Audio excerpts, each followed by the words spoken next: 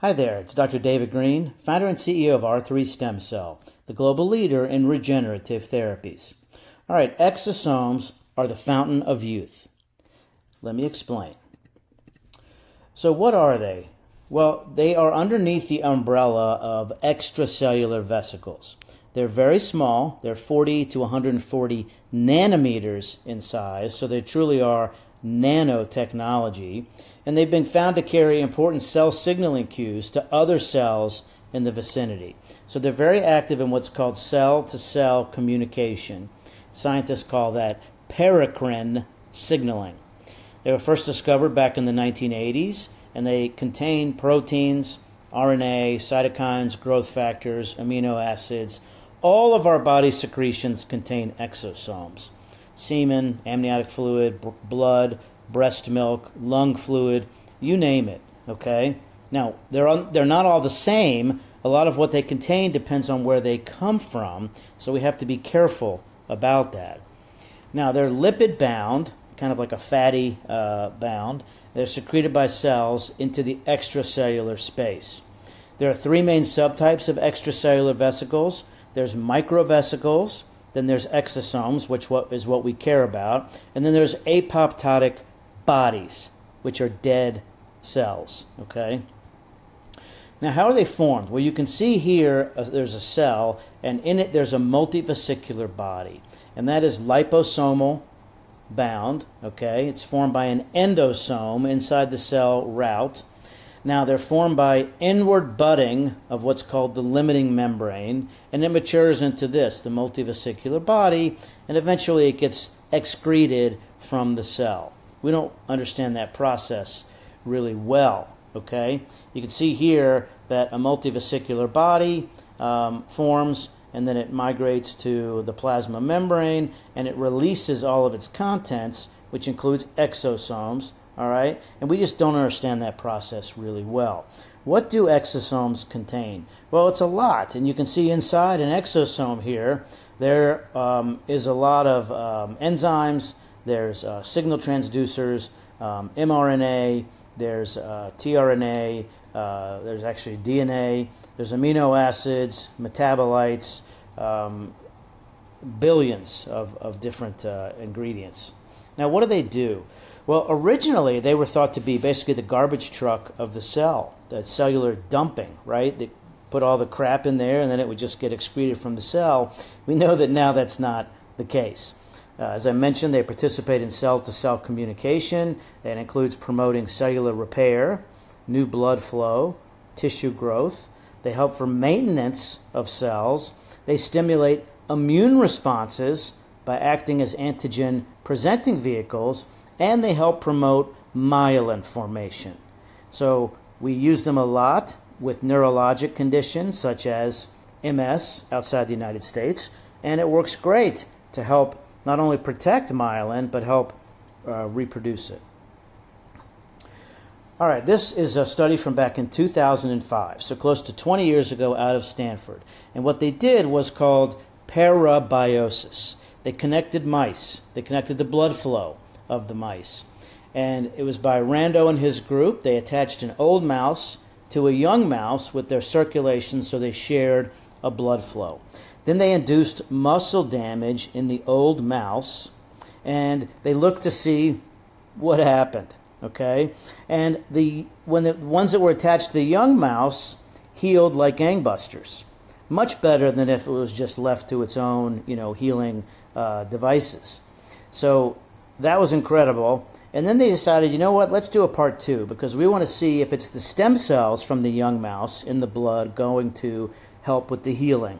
So they radio-labeled the stem cells from the young mouse, and they found that none of them showed up in the repair. So what was it in the young mouse blood that was helping facilitate this muscle repair? And the thought process then and now still is that it's exosomes from the plasma, okay?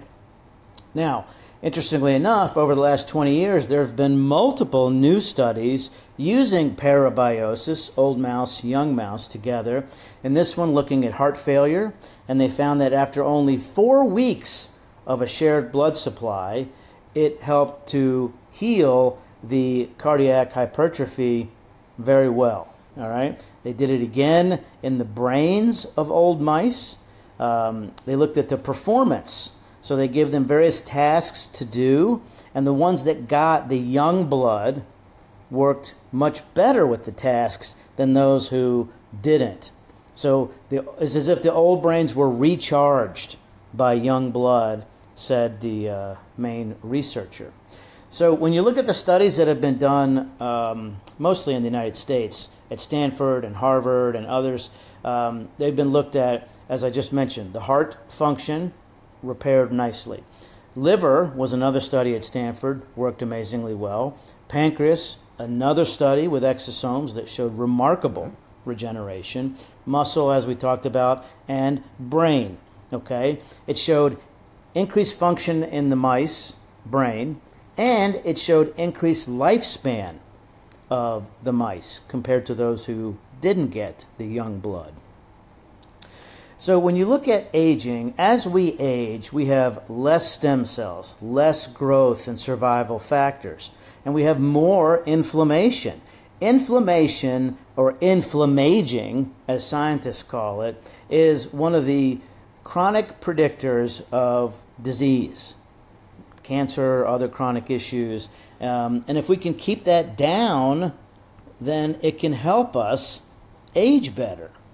So when you look at the effects of the young blood, or the exosomes, it created more neural stem cells, higher levels of synaptic activity, higher levels of genes involved in memory, and less inflammation of the brain. That combination led to much higher brain function in the mice, and it has those same effects in humans. So the old mouse and its brain are malleable and can be rejuvenated. All right, you can teach an old mouse new tricks. All right, young blood factors can reverse aging. Old blood factors, on the other hand, accelerate aging.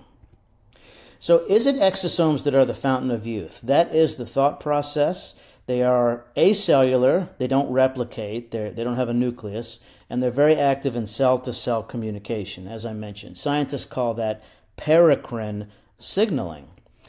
So what are the potential roles? Well, scientists are looking at them as actually biomarkers of disease, drug delivery agents. You put the drug inside the exosome, and then it ends up getting attracted to, let's say, a tumor with its markers, and then it can release the anti-tumor drug once it gets inside the tumor. There's potentials with various vaccines.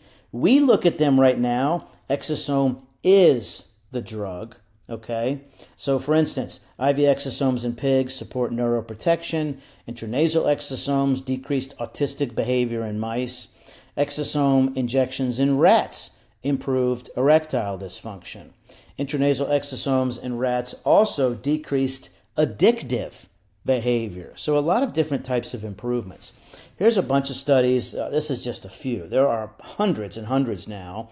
Inflammatory diseases, diabetic complications, chronic obstructive pulmonary disease, kidney failure, metabolic disease, musculoskeletal, stroke, other neurodegenerative, lots of applications for exosomes. So here's some use cases, and I'll clarify this by saying we don't make claims in the United States. This is for procedures outside the United States, okay? We're in 7 countries, so I want to make that clear.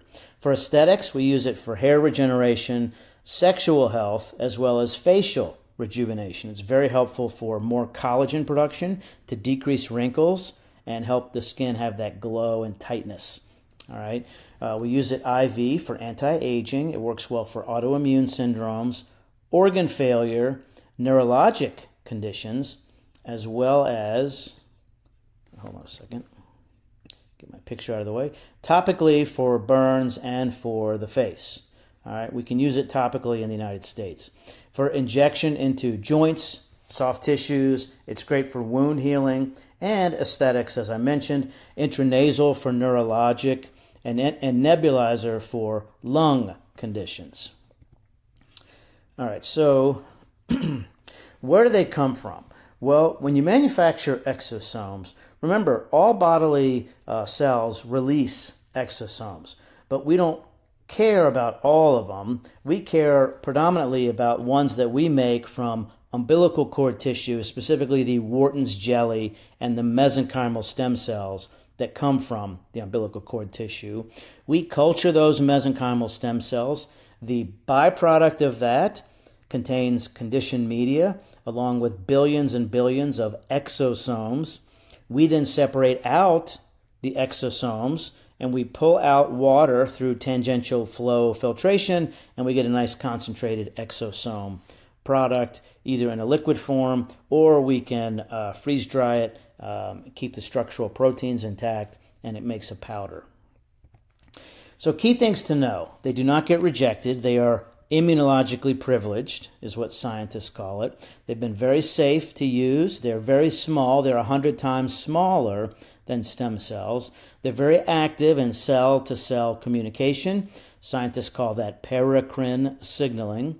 They promote tissue repair, regeneration, collagen production, and they're useful for many applications, as I mentioned: intravenous, intranasal, direct injection, topical, nebulizer. We frequently use them together with mesenchymal stem cells, which is very different than most clinics because we know all this data and these research studies that are peer-reviewed, and our experience shows that they work fast and they work amazingly well together with mesenchymal stem cells.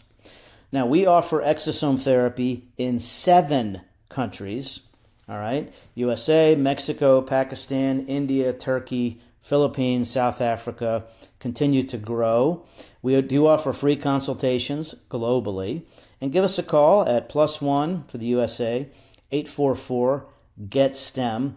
Also, email us, info@r3stemcell.com.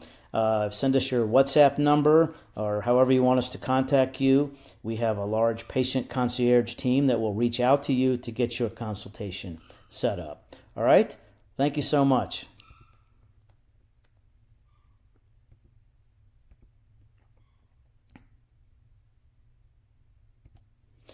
All right, we offer exosome therapy in 7 countries. You can see the 7 countries here. We're continually growing. We've done over 25,000 regenerative procedures over the last 10 years. We are the world's busiest regenerative therapy clinics. We do offer free consultations globally. Simply call us at +1 for the USA, 844-GET-STEM, or email us at info@r3stemcell.com. Send us what's going on with you, whatever you feel comfortable sharing, your contact information like WhatsApp, and we'll call you or contact you to set up your free consultation. Or you can email me directly, dgreene@r3stemcell.com. Visit us online at r3stemcell.com. We have over 800 educational videos on our YouTube channel. There's also a comprehensive consumer guide that you can download on r3stemcell.com. I wrote it. It's 300 pages on stem cells, exosomes, FAQs, and over 30 chapters on specific conditions. Thank you for watching.